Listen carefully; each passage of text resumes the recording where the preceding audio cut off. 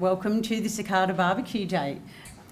I think CICADA gatherings are a great opportunity to meet other people with implants and just ask lots of questions.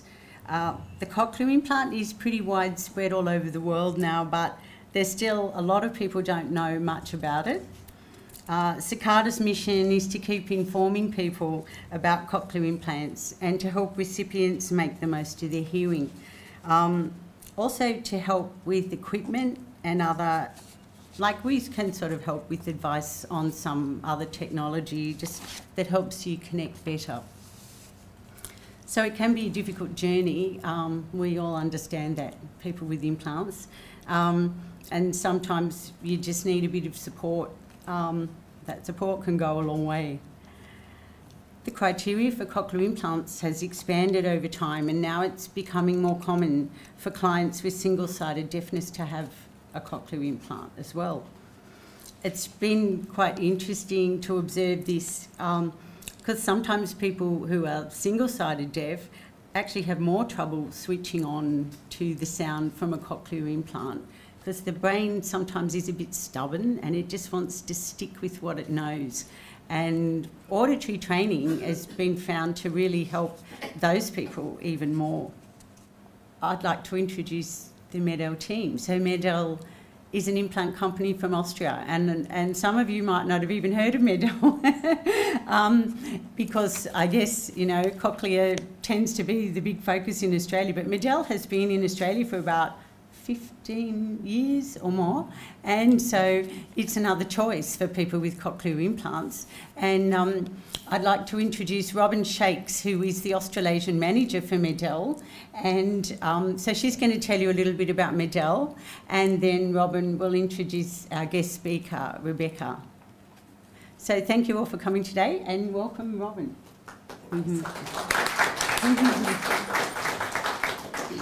Thank you, Sue.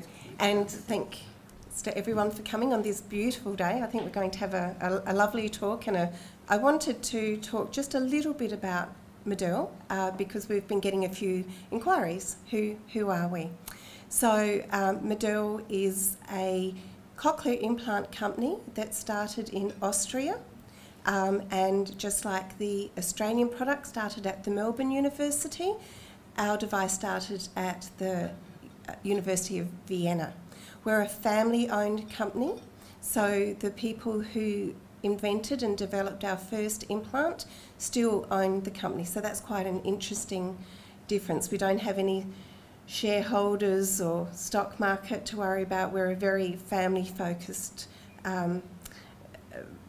company, you know, with a family attitude to the recipients. Having said that, we do have 3,000 employees throughout the world and offices in Australia. We have an office in Sydney and we have an office in Perth, and we have MED-EL staff based in Melbourne, in New Zealand, Brisbane. So we've been here for a while, and we've got quite good staff. Today with us we have Diana and Andre, who principally look after New South Wales, supporting the clinics that are giving the cochlear implants and the other hearing implants that we sell as well, because we sell middle ear implants and bone conduction implants that you might have heard about. We're very interested in ears and hearing and balance and all of the things that affect people with hearing loss. MED-EL actually stands for medical electronics, which is a bit of a mouthful. So MED-EL it is, and I know we've got MED-EL recipients in the audience today, and hopefully people with all brands of implants are going to look at the live streaming. The implant journey's a wonderful one, and certainly a miracle in my lifetime, so you can tell from my age that I've been involved with implants for a while, and before that with hearing aids, when hearing aids were all that were available. And it's been an absolute joy for me to see people going from not being able to hear with this technology, which continues to improve. And the lovely thing is that when you have an implant, the externals keep getting smarter and smarter, and with your old implant you're still able to benefit from the newest technology. So, you know, it's a journey that keeps improving for you. I started my journey, I guess, with hearing loss with my own family, because my grandmother went profoundly deaf in her early 30s. So as a child I was always used to accommodating that without thinking. I remember when I was interviewed to get onto the audiology course, people thought I had a surprisingly good knowledge of how to communicate, but it had always been the situation in my family, because my grandmother and her sisters all lost their hearing very, very young. My mother wore hearing aids, and my sister, who passed away very early, she also had a developing hearing loss, but she had cancer, so maybe it had something to do with her treatment. But it's an area that I've always been passionate about, and when I started as an audiologist, we didn't have cochlear implants, so rehabilitation was super important then, making the most out of the tiny bit of hearing some people had. I've seen developments with children who in the early days just struggled so hard to learn how to speak and hear with the tiny bit of hearing, and pioneers like Bill Gibson, who's with us, really helped change that for the children. So most children, if their parents choose for them to hear, will get their implants very young, and they'll go to school with their brothers and sisters and in the local community.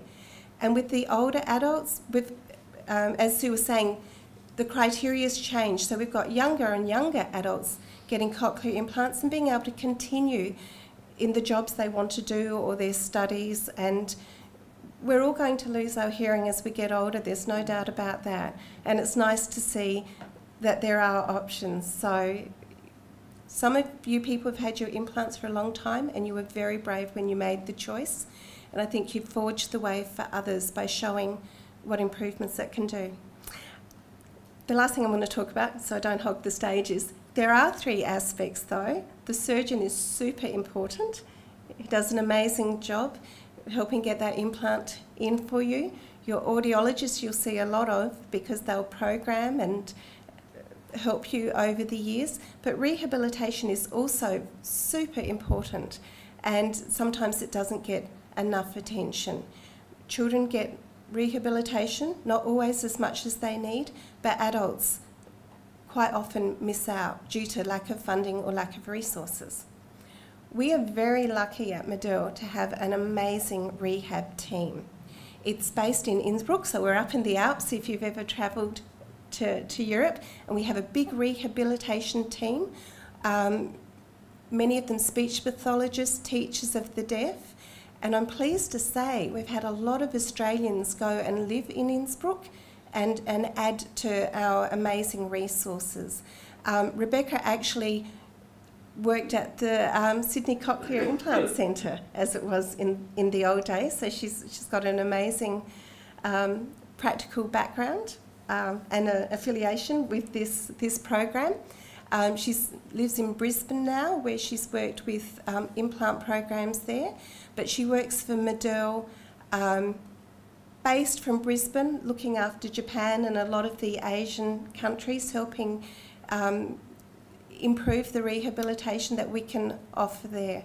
So as a company, we have a big commitment to rehab, and I'm pleased to introduce Rebecca Claridge, who'll tell you her part in that and how she can help you. Thanks, Robin, and thanks, Sue, for the introduction. I'm delighted to be back here at the Sydney Cochlear Implant Centre. It's been a real joy for me in preparing to bring you this presentation today, to make connections with the people that I worked with such a long time ago, like Sue. Sue, I'm not calling you old. I'm just admiring your longevity. And also, you know, the SCIC is a really great organisation to have such loyalty to and achieve such great longevity in their staff. I was talking to Sue, I was reminiscing about time that I worked here, and not only did I work here, but I lived here too. Not here on this facility, because some of you might remember that this used to be a residential psychiatric institution. So I didn't live here, I lived in Gladesville, just down the road. And in fact, one day I was at work and a photographer had come to take some pictures for a catalogue, for a brochure. And he wanted a few more children, and there wasn't enough children here, so my children being just down the road, well, they got roped into the flyer photographic shoot. And I was reminiscing about this with Sue, and Sue found the photo for me. So here it is. Ta-da, there are my two children. We think this is probably circa 2001. So I thought it would be fun for you to see how these very pixelated children turned out 17 years later. So here they are.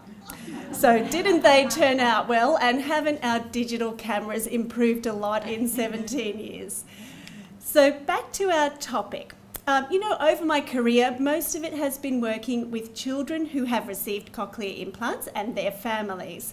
But over the years, I have seen a number of adults who were interested in actively pursuing rehabilitation to improve their outcomes with their cochlear implants. And I found that work very interesting. So I guess in recent times, my interest in this topic of rehabilitation for adults using cochlear implants has really grown.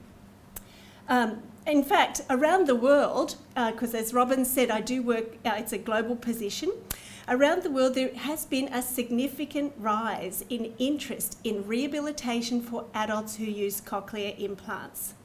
And this is because research is showing us that structured rehabilitation programs can facilitate better outcomes for adults who use hearing technology. So today we're going to talk about what are the 4 aspects of rehabilitation, what resources we have at MED-EL and that you can access that can help you develop your listening skills. And I'm hoping that some of you would like to challenge yourself with some interactive listening practice opportunities. Oh, I'm seeing some nods, that's good. All right, so to start with, I want to talk about how there are varying outcomes with cochlear implants. So this is with any brand of cochlear implant. We do see a big variety in the outcomes.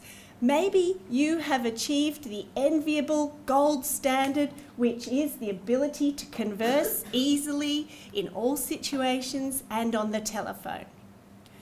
Maybe you've experienced an increased ability to understand speech in quiet situations. Maybe your implant provides you with an increase in awareness about environmental sounds, and that makes you feel safer. Very rarely, with all brands, there are some people who do not experience a change with their implant, and certainly we investigate that a bit further. But the goal of rehabilitation is to manage expectations and also facilitate the best possible outcome. So what we're talking about is an outcome further up this ladder. And through the process of rehabilitation, we identify success through improvements in listening and communication ability, lifestyle improvements such as an increase in your activity level and your participation in things, and all of these things flow on to improvements in your quality of life. Before you received your cochlear implant, you would have received some information about the factors that affect outcomes when you begin to use your cochlear implant. And this would have helped you make your decision to go ahead with the surgery, and it would have also helped you set realistic expectations. These factors listed here, they're what we call intrinsic factors. So these are factors within you. I'm not going to talk about all of these today, so I'm just going to give you a moment to read this list.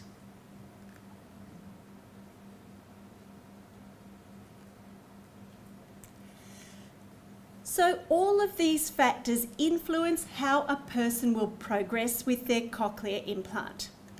In the red down here, it says cognitive decline. This is about our thinking skills, our ability to think clearly. So all of these other intrinsic factors, they are not malleable. They don't change. You get what you get, so to speak. But cognitive decline, well, this is a different story. And I'm going to talk a little bit more about that story in a couple of slides. So this slide here covers the extrinsic factors. So these are factors outside your person, and these factors can be varied. This variability contributes significantly to an individual's rate of progress and their outcome. I'm very optimistic about this group I see in front of me because if I think about the extrinsic factors, well, firstly, you are all wearing your hearing technology, so you are compliant with your device. Then, when I mentioned about listening opportunities, we're going to practice those today, you all looked very motivated. You were motivated and you were excited about practice opportunities. You are all taking advantage of support services. You are here today at CICADA, which is a fantastic support service and also a social opportunity. So all of this tells me that these extrinsic factors for you are very optimistic. So back to that story that I promised you about cognitive decline. So cognitive decline is the process by which our thinking skills get less clear. What this diagram shows, so this diagram was published in The Lancet, which is a medical journal, in 2017. What this diagram shows is the population of people who are diagnosed with dementia near the end of their life, sort of later in life. So all of this is the population with dementia. What this diagram shows is that 35% of this population with dementia, it was preventable. 35% is preventable. Up here is hearing loss. What this shows is that hearing loss has been identified as one of the 9 preventable risk factors for dementia. In fact, of this population with dementia, 9% of them have hearing loss identified as a significant cause of their hearing loss. So that's not good, but the good news for all of you is that you have taken measures to avoid that preventable link between hearing loss and dementia by using your hearing technology. There's more good news too, because if you happen to know, if you have a friend or a relative who has untreated hearing loss, and you're worried about them now because you know this link between dementia and hearing loss, what we know from research is that if the hearing loss is treated with a cochlear implant, about 1/3 of those people with early signs of dementia, well, that can be reversed. It can be reversed with a cochlear implant. Maybe you are curious, why is there a link between hearing loss and dementia? It's a very interesting topic. Well, firstly, there is a common link between hearing loss and age. Hearing loss and age, that's one thing, and also dementia and age. So there is a common link. Aging is the common link between both of them. The second thing is social isolation. So we know that having a hearing loss creates factors that are socially isolating for people, and this can lead to depression. The third and very interesting fact is we now know from research that the brain begins to change when it does not hear speech clearly.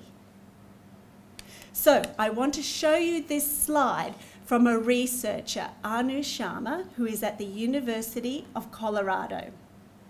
She does a lot of research about how the brain changes in response to hearing loss.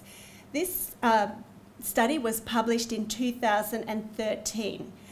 What it shows on the left is the brain of a person with normal hearing listening to speech. So this person, the activity in the brain when they are listening to speech is happening in what we call the auditory cortex, the area of the brain that is designated to listen and process information through listening. It's doing its job. Here on the right, this picture is showing a person with a hearing loss. Actually, it's only a mild to moderate hearing loss. It's not even a very severe hearing loss. When this person listens to speech, what happens? The activity in the brain is much more forward. It's in the frontal cortex or the prefrontal cortex. What this tells us is that it requires a lot more effort for this person to listen to and understand speech. I think you all know that. But what is happening in the auditory cortex, the area of the brain that is supposed to be doing the processing through listening? That's here. Well, it's doing nothing, really. So Anu Sharma, the researcher, she wanted to find out what is happening in that auditory cortex. So the next study after this one, I haven't got a slide from that, shows that when this person with the hearing loss is stimulated with a visual stimulus, they're shown something, the auditory area of the brain lights up. When this person with the hearing loss is stimulated with a touch, the auditory area of the brain lights up. What this tells us is that the brain is behaving in a way that it was not designed to do. And this requires a lot more effort. And what it means is less of the brain, the grey matter, is available to do all of that everyday thinking. So before you start panicking, yes, this can be reversed with hearing technology. And we can make this reversal happen quicker with auditory training. I just want to remind you that you are not alone with hearing loss. So these are statistics from Australia. If you can't read them at the back, the most important one is, look at this, in the over 70s bracket, 74% of people have a hearing loss. So I would encourage you to go out and share this information about the preventable link between dementia and hearing loss. And also share that information about how the brain changes when it cannot hear clearly. All right, that's my preachy moment. And now we're going to talk about rehabilitation. On to more practical matters. So when we're designing a rehabilitation program for adults, we like to consider these 4 aspects to create an individualised program. But it all begins with the hearing technology. You have to get it, you have to have it programmed, and you have to wear it. How much do you have to wear it? 10 hours a day. So hearing technology is not like a pair of glasses that you can put on, read the menu, take off. Hearing technology is changing your brain. It is changing your brain for the better. So that's why you need to wear it more consistently. So I'm going to talk about these 2 aspects of rehabilitation today, auditory training and communication therapy. Research shows us that between 20 and 30 minutes a day of auditory training can maximise your progress with your hearing technology. Communication therapy involves raising awareness of behaviours and conditions that impact the effectiveness of communication.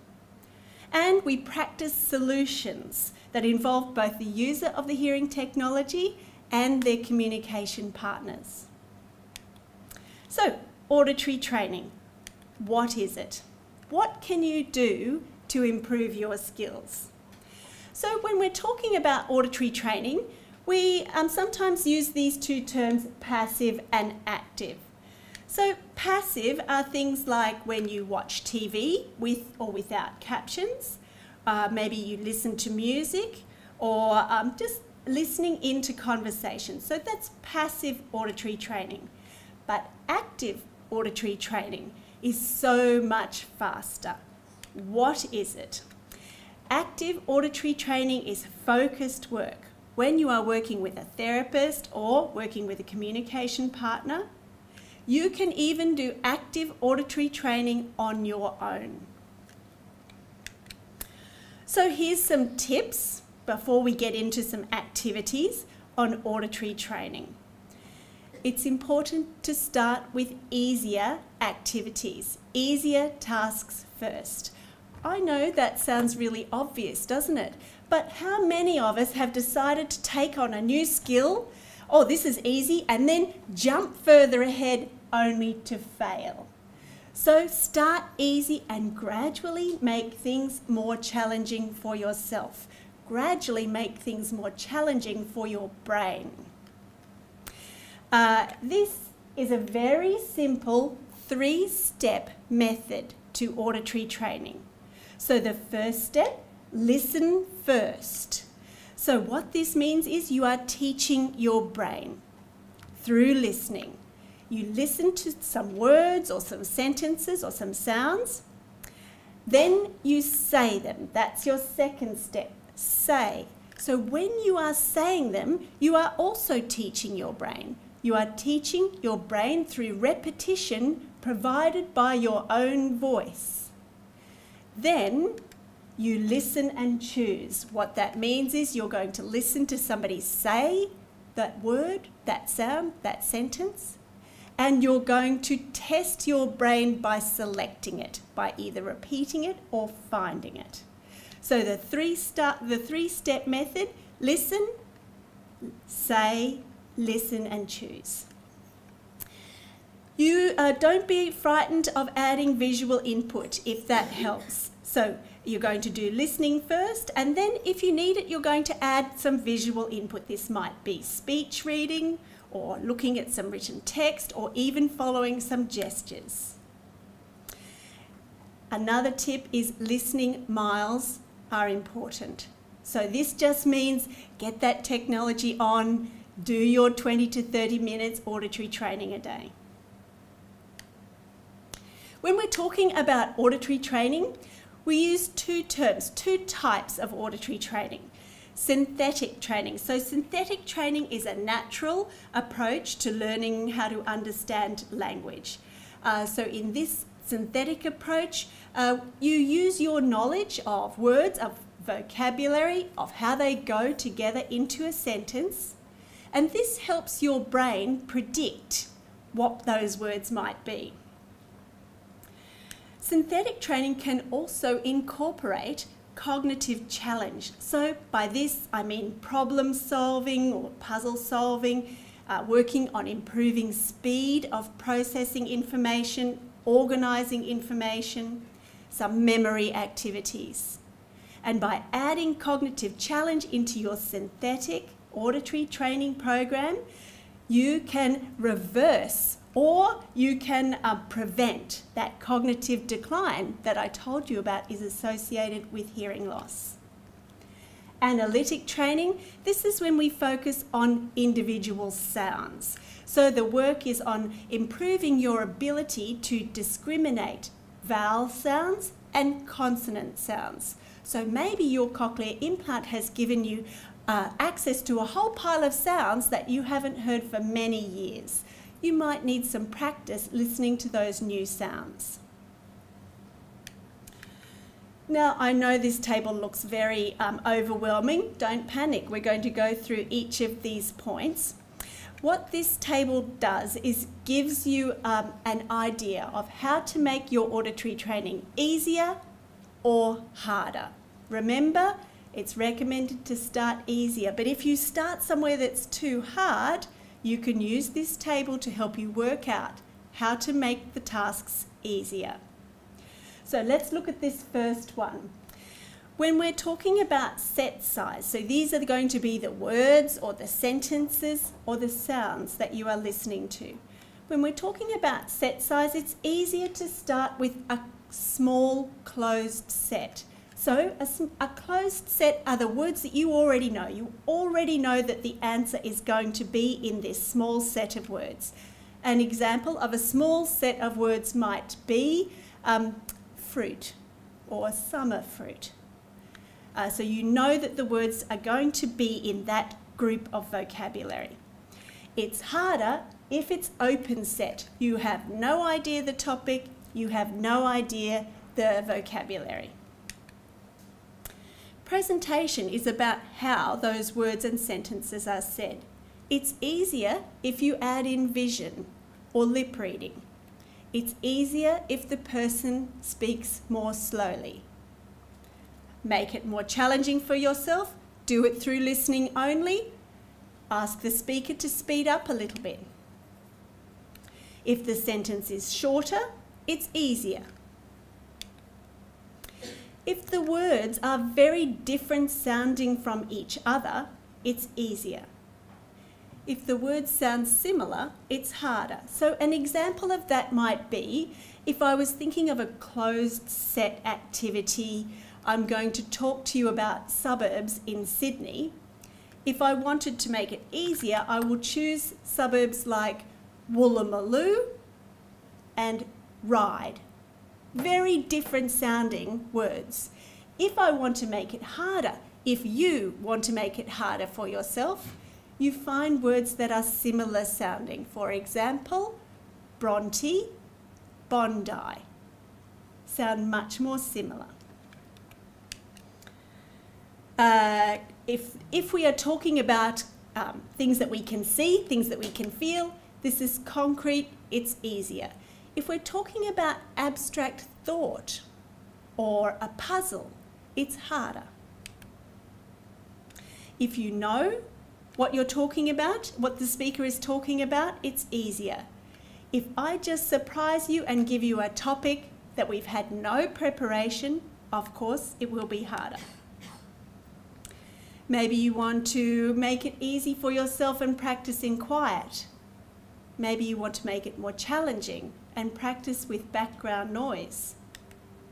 Similar with distance. Close is easy, at distance is more challenging. So now you have this table, you can work out where your skills are and you can adjust it. You can make it a little bit easier if you need to, or a little bit harder. So we're going to do some practice now. Are you ready? Some sign of enthusiasm. Here's a closed set example. So remember the 3-step method: listen, say, listen and choose. So let's do that. We're going to start very easy and we're only going to use this very small closed set of colours from the rainbow.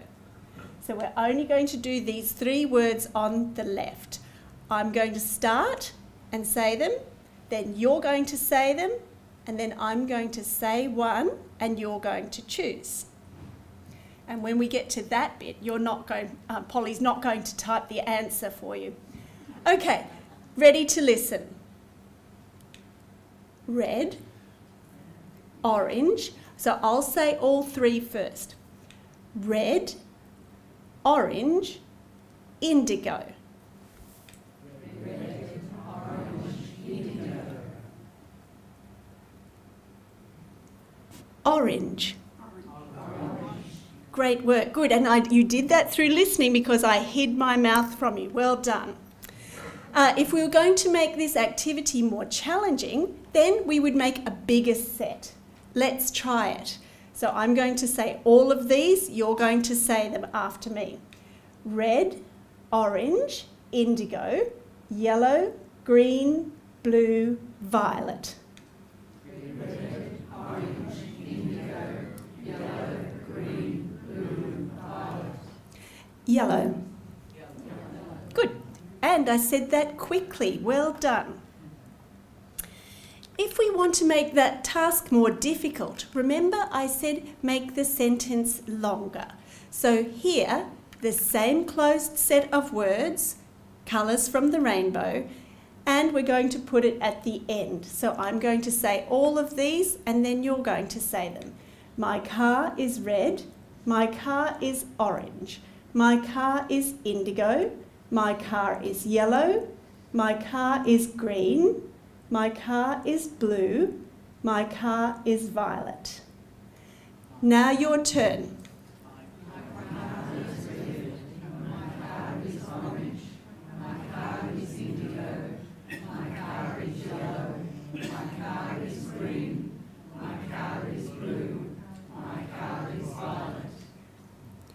My car is red. Well done, good job. If we were going to make it even more challenging, then I would put the target word that you need to listen for in the middle. All right, we're just going to jump straight up to the listen and choose this time. You've heard all of these words before. I'm going to say one now. You tell me what I say. Wear your orange shirt. Oh, you guys are good. Okay, we're going to step it up a bit. I don't want to jump in too high because then you'll be all frightened and want to leave. So we're creeping up on the hard stuff. So here we have a puzzle. This is a way that we're going to engage that cognitive challenge. I'm not going to say the colour of the rainbow. I'm going to give you a clue that will lead you to the answer, which is from that closed set of colours in the rainbow. If you want to make it easy for yourself, you can also look at the puzzle because there's some clues there in the length of the word and when we start to fill it out. All right? If you want to make it more challenging, don't look at the screen. So I'll get you to, okay, good. So Polly's not going to be typing this one. So the first clue, a moon that saw you standing alone. What do you think? Anyone get the answer? Yeah? The answer is blue. Good work. So the clue was, I'll get you to type it now. The clue was a moon that saw you standing alone. Good. Okay, the second clue.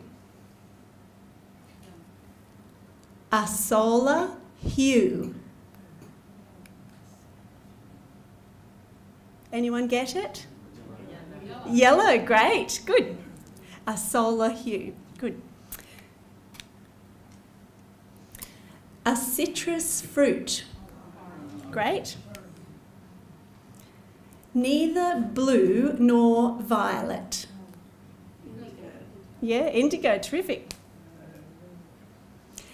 Jealous eyes. Green, good.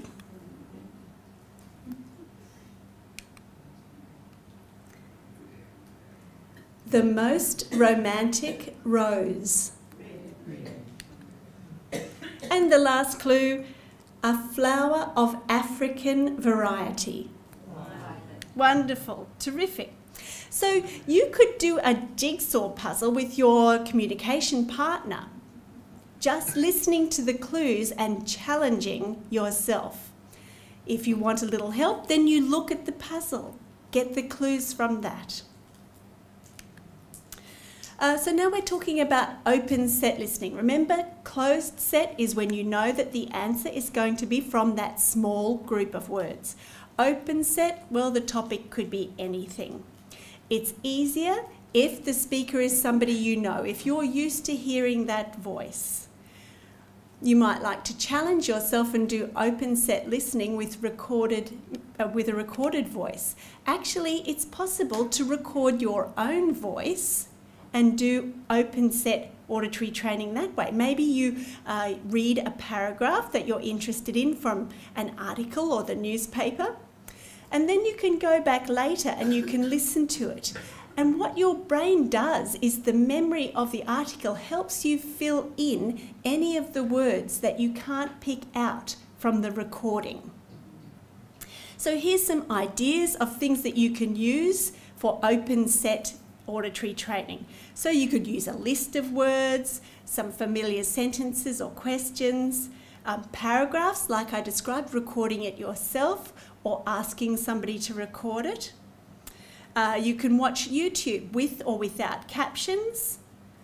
Having a look at some English as a second language resources online. The language there is very simple and the speakers speak very clearly. Documentaries with or without captions and audiobooks. Most audiobook platforms allow you to adjust the speed. Remember, slower is always easier. Well, nearly always easier. I want to talk a little bit about speech tracking, because speech tracking is a simple listening activity that two people can do together, and it's suitable for all abilities. So the easiest way is this one here, when you follow along listening to and looking at the text together. Don't worry if it doesn't make sense, because we're going to do this together. If you want to challenge yourself a bit more, you would follow along the text, listening to it, and then the speaker would stop and you take over reading. Now you can even do that method of speech tracking if you want to improve your abilities using the telephone. So you could both have the same passage, and over the phone one person reads a little bit of the passage, stops, and the other person takes over the reading. The most complex, the highest level way of doing speech tracking is when you do not see the text, you just listen to the text and you repeat back whatever you hear. All right, let's have a try at this. This is the first and easiest way of doing speech tracking, and you are simply going to listen as I read these words. You're going to follow along with the words, thinking about them as you see me point to them. When the sunlight strikes raindrops in the air, they act as a prism and form a rainbow. Okay, well done. That was a bit passive, but what's happening is your brain begins to interpret those words and creates a memory, an auditory memory of those words. Let's have a look at the next way up. So here, I'm not going to point. I'm going to read, I'm going to stop, and you're going to take over reading when I stop. The rainbow is a division of... Great work. So everybody knew that I had said the word of, and then you continued reading. Well done. So the next one, this is the highest level of speech tracking. You'll notice there's no sentence here, and Polly's not going to type it for you, so you have to do this through listening. No, you don't have to. You can try. Let's all try and do it through listening. So tracking is easier when you know the content, when you've got the topic, because your brain can begin to fill in any of the words that you don't hear clearly.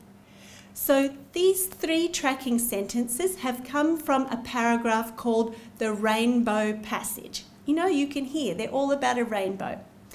To make it easier for your brain, I'm going to go back to this sentence. I'm going to read this sentence, then I'm going to flick onto the next slide. You're going to listen to the sentence and tell me what you can hear.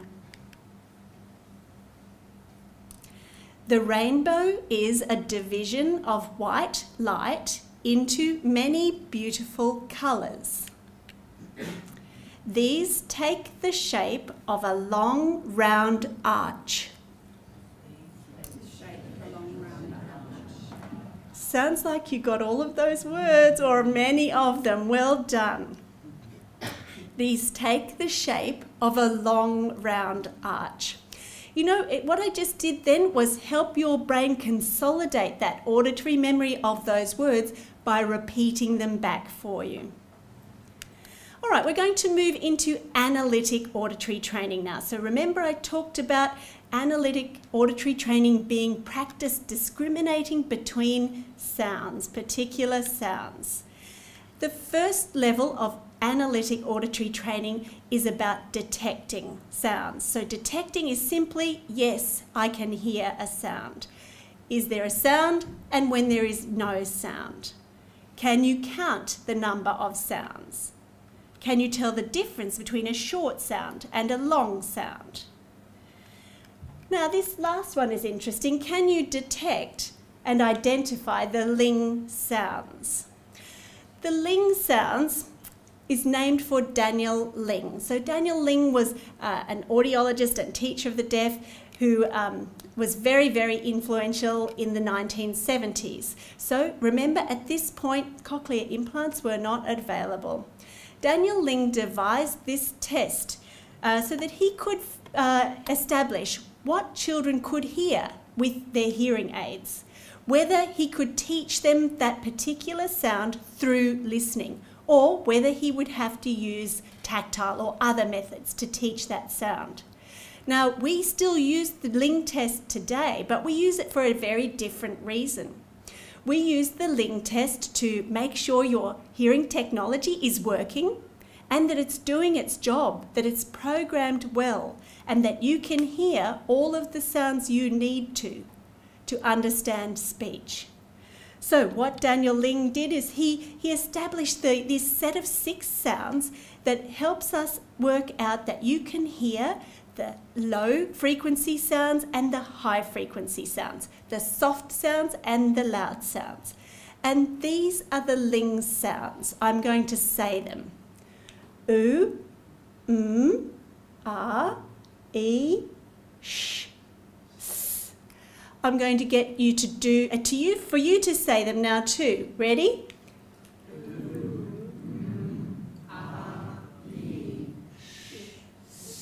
Great job. I'm going to say one. You tell me what it is. E. Great work. Good. Let's do all of the Ling sound test. I'm going to say all of them. A. S. M. U. Sh. Good work. I think that was all of them. So if you had trouble with any of those sounds, I'd encourage you to speak to your audiologist. Maybe there's some adjustments in the map that are required. I'd encourage you to do this test with some regularity at home to make sure that your technology is working well and that it's programmed to your needs. These 6 sounds were devised in North America. In Australia, we sometimes use a 7th sound, and it's or. The reason for that is that in Australian English, well, some of the frequencies in our U and are quite similar. But we find that if we add or in there, we can get enough information to make sure that the device is programmed correctly. So a little bit more about analytic auditory training. So after this level of detecting sound, and you were able to identify the Ling sounds by repeating them back, after this level we look at listening for syllables.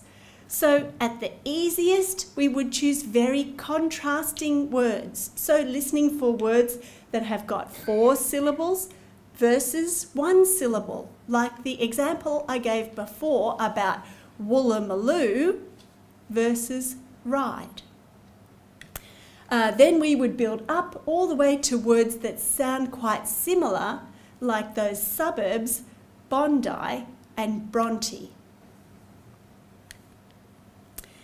Maybe you have not heard some of those high frequency sounds like sh and s, th, f for a very long time. Maybe your brain needs a bit more practice listening for those sounds. So we might do an activity where you just listen for a specific sound. Let's do one of those now. So I'm going to say 5 words. I want you to listen to all 5. And Polly, I'll get you to have a rest for this one. So I will say 5 words. I want you to listen to all 5. Then I will say them again. raise your hand if you hear shh. Actually, we'll get you to type this bit. I said raise your hand, but if you don't feel like raising your hand, you could just raise a finger.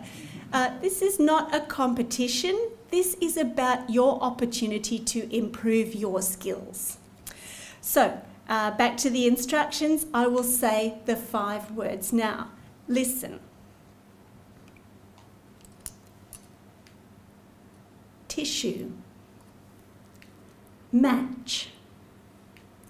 Wish. Share. Half. So now I'm going to say them again. This is your chance to listen and test yourself. Put your finger up or raise your hand if you're feeling confident and bold. All right, let's go ahead. Tissue. So the word was tissue. Great. Match. The word was match. That was a tricky one, wasn't it? Because there's a lot of the frequencies in sh are the same as in ch. Number 3. Wish.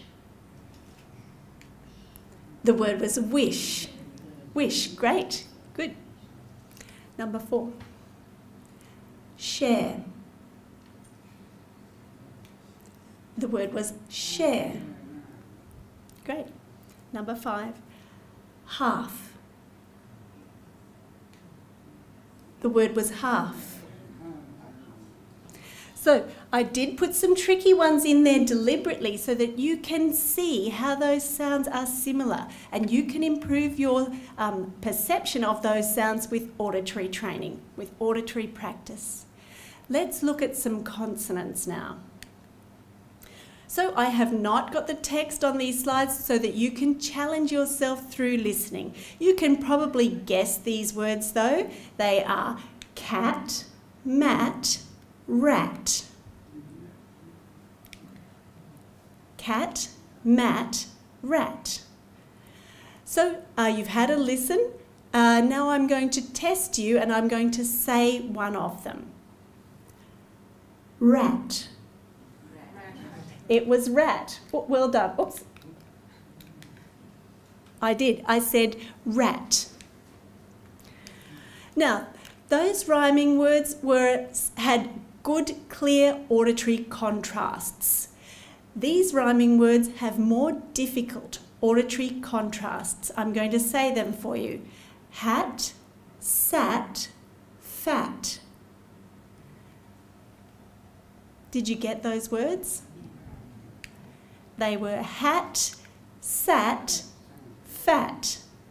Now I'm going to say one, fat. Great work, terrific. Okay, how about listening for some vowel sounds? So here I'm going to say 2 words and then I'm going to say one of those words again here. You tell me which one I said. Bait, boat, boat. Boat, great.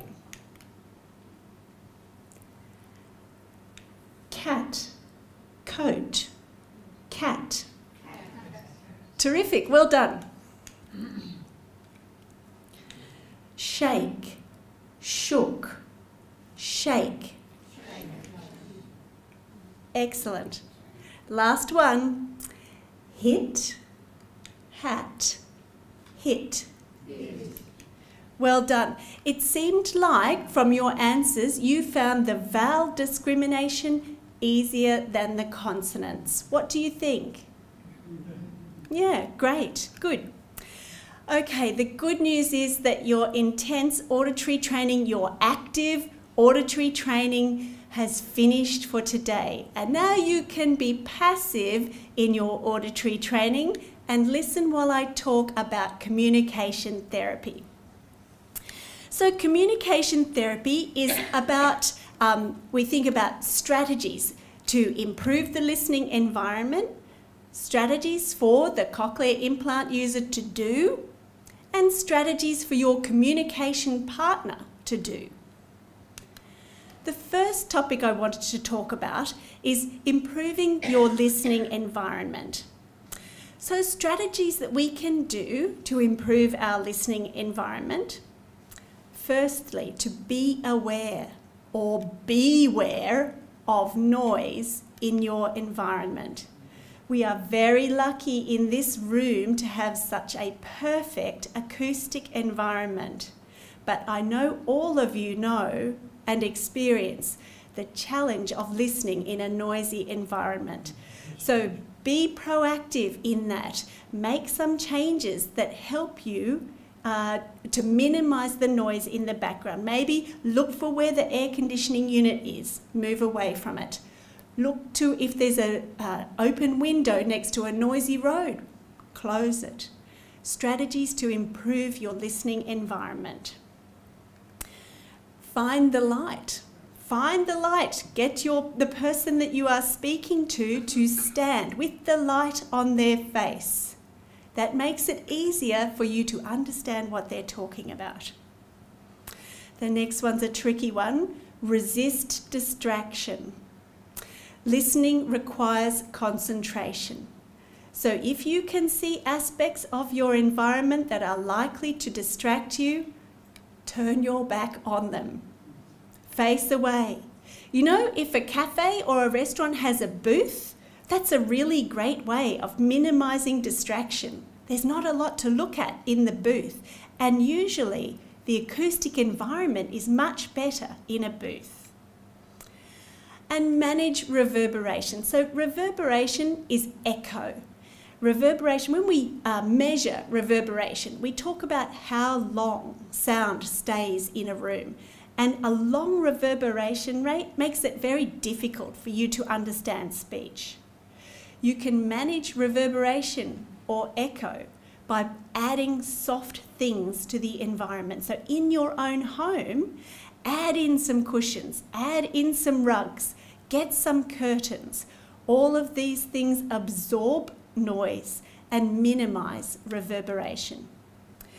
I want to show you an app that I like, and many people do like it. It's called Decibel 10. So this code here is called a QR code, and what you can do with your phone is you can open the camera and hold it up to this code, and it will take you straight to this app if you want it. It's a free one, it's a free app. You can pay for it if you want to, and you can have one that doesn't have ads on it, but I haven't done that. I'm going to show you the one with ads on it. Decibel 10 is a way for you to measure the sound in your environment. Yeah, get your phone out now if you want to, and just hold it up while I'm just going to unplug this and I'm going to show you the app.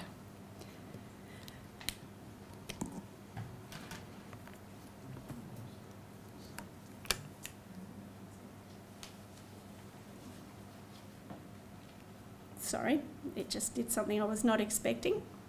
Okay, so this is the app. It's measuring the sound in this room. Now, you know, sometimes you're in a noisy environment. This allows you the opportunity of measuring that. You can make some changes to the environment, measure it again, see if your changes improved the background noise level in your environment. Maybe you're finding it very difficult to explain to people what needs to happen so that you can hear clearly. You can show them this app. You know what? It's really noisy in here. See, it's 90 decibels of noise. That's too much for me to hear. What do you need to hear clearly? We know that you need my voice to be 15 to 25 decibels louder than the background noise. We know that's what you need to hear clearly. So, I'm not going to speak, and we're going to look at what the background noise is in this room.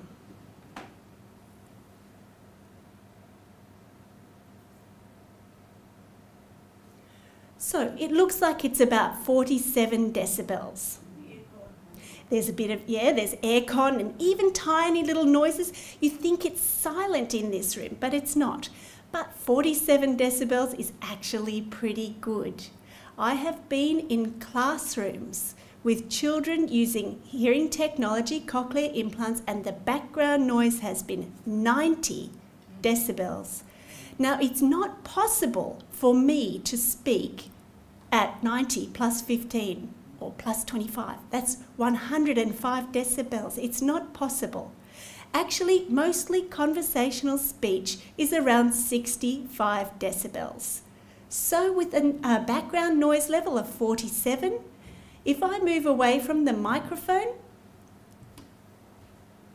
maybe you can still hear me clearly. It's gone. But when I move back to the microphone, of course, the signal, my voice, becomes much clearer than the background noise. Decibel 10 is the name of the app. Okay, so that's improving your listening environment. What about strategies for you? What can you do to improve your communication skills? So become an advocate for yourself. Inform others about your hearing loss. Explain about your device. Talk about what you need, what is helpful for you. Predict what is going to be challenging. Maybe anticipate and make some changes ahead of time. Use assistive listening devices. Really concentrate and focus on the conversation. And if you're not sure, even if you are sure, clarify the content. So what do I mean by clarify the content? So all of these suggestions are ways that you can clarify what you hear. And they're a lot more effective than saying, "What? What'd you say?" Try and use a variety of clarification strategies. So maybe you want to ask for a repetition. Could you say that again, please? Maybe you want to ask for the person to change the way they're saying it. For example, could you say that a little slower, please? Maybe you can ask for it to be rephrased. Could you say that a different way, please? Ask for a simplification. Could you make that sentence shorter for me, please? Ask for an elaboration. Oh, could you tell me what you mean by catch a flick? You know, there's lots of different modern sayings that we just let pass us. Ask what they mean. Provide a keyword, so tell the person what you got so that they know where to begin to clarify their message. So you're talking about going to a movie. Which movie did you say? So those are things for you to do, but also your communication partner can use these strategies too to check your understanding. So tips for the communication partner: be aware. Beware of the effect of noise and distance. You know, this responsibility to think about listening environment is not solely the responsibility of the technology user. Our human ability to think about how other people think sets us apart from other species. So think about how other people are thinking if you are here as a communication partner, and if you think that your partner is thinking about what a lot of noise in this environment, then help. Be an advocate. What else can you do? You can make sure that you have the attention of the listener first. You can signal the topic or a change in topic. Remember when we were talking about the rainbow passage? I said it's easier for the brain to fill in the words if you know what that topic is going to be. Position yourself with the light on your face. Use clear speech. Remember, slower is better. Louder is not better. Louder distorts sounds. It's much more effective to be slower. Provide pauses. This allows processing time. And practice and use those same clarification strategies. I want to talk to you briefly about some helpful resources that you can use I know you're all very excited about auditory training now. You're going to go home, do your 20 to 30 minutes a day. So where are you going to get your ideas and activities from? So MED-EL has a very long 23-year history of providing rehabilitation support, and this ranges from clinicians like me who do face-to-face clinical support, clinical education in countries and clinics around the world, to a lot of resources that are available online. So the first one I want to show you is this website. So since 2008, we've had a lot of free downloadable material on the website. This is where you'll find it. You'll see some of those free downloads out on our table. When we've finished here, pop out and have a look. I should mention, you do not have to be using MED-EL technology to use our rehabilitation resources. So Robin mentioned our founder and CEO, Ingeborg Hockmeyer. She is very strongly committed to supporting rehabilitation, and she would be delighted for anybody using hearing technology to use our resources to improve their communication. The second place you can find resources is this one. This is our blog. It's been specifically written for candidates considering a cochlear implant and for recipients of cochlear implants. This is where you'll find it, blog.medel.com, but you can just put it in a search engine, blog MED-EL. This is what it looks like. So on the blog for candidates and recipients, you'll see some really great stories. So here there's a story about a guy who is explaining about his journey from hearing aid to cochlear implant. You can get some tips about your technology there. You can also find in this section here called Tips and Tricks, you can find some ideas for auditory training activities. So this one here explains about speech tracking. Remember we did that little activity where you had to repeat back about the rainbow, from the rainbow passage? This explains about that, where that technique came from and how you can do it at home. The final place that you might be interested in finding some resources is this professionals blog. So this one is written for professionals, but we have lots of recipients and families that like the resources in here. This is where you'll find it, blog.medel.pro. This is what it looks like inside. So in here, for example, there's a webinar, an expert series on single-side deafness. So Sue was talking about how people who are deaf in just one ear and have good hearing in the other ear, they're now eligible for a cochlear implant. But it requires a lot of active auditory training to get that cochlear implant to do its job. So here we've got an explanation from some experts about what needs to happen. Other things you can find on here, you can watch a surgery if you want. It's fascinating. Maybe you don't want to, but I did. I thought it was great. Prof probably doesn't want to watch a surgery. I think he's probably seen enough of those.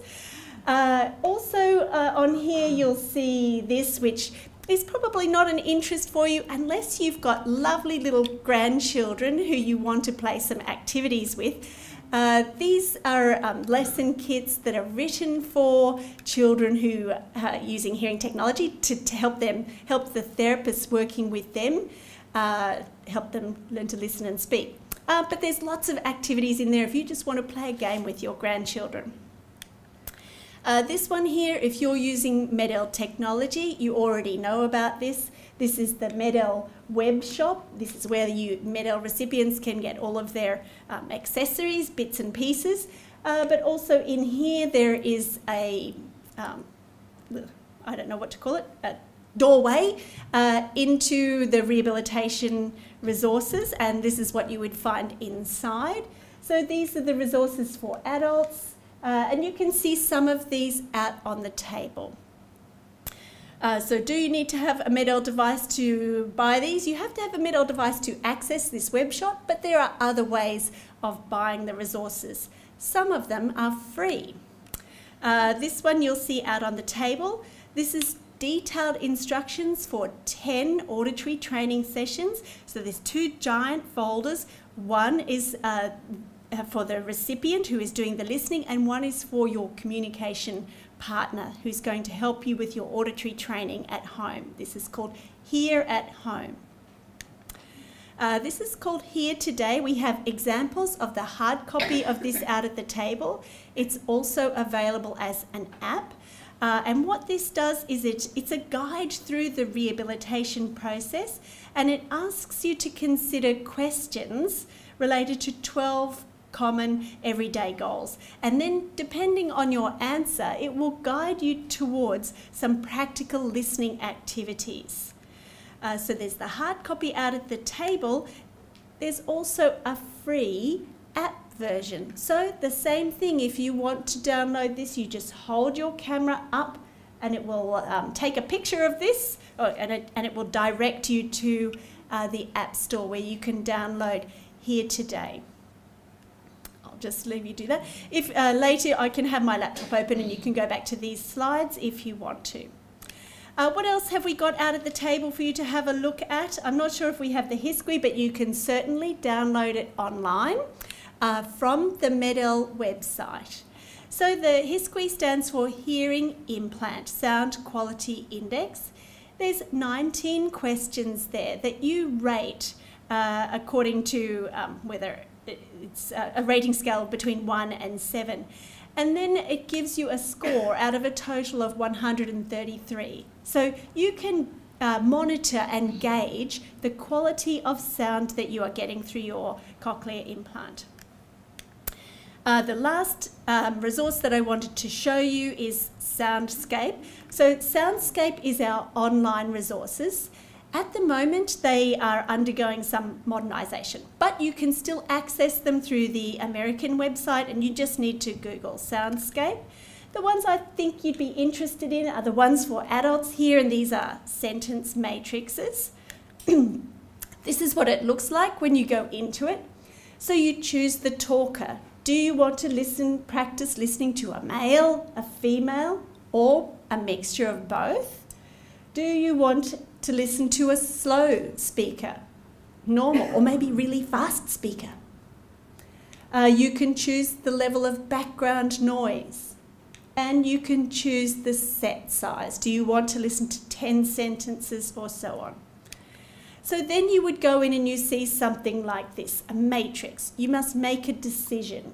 You will hear a sentence, and you need to select the words that you heard. So after the 10 sentences, you get a score. If you get a good score, well, you know to make it more challenging next time. You would choose a faster speaker. You would choose a bigger set size. On the website that I talked about, there are all of these different rehabilitation downloads. They're all free. I mentioned a few of them to you. This is the hearing implant sound quality.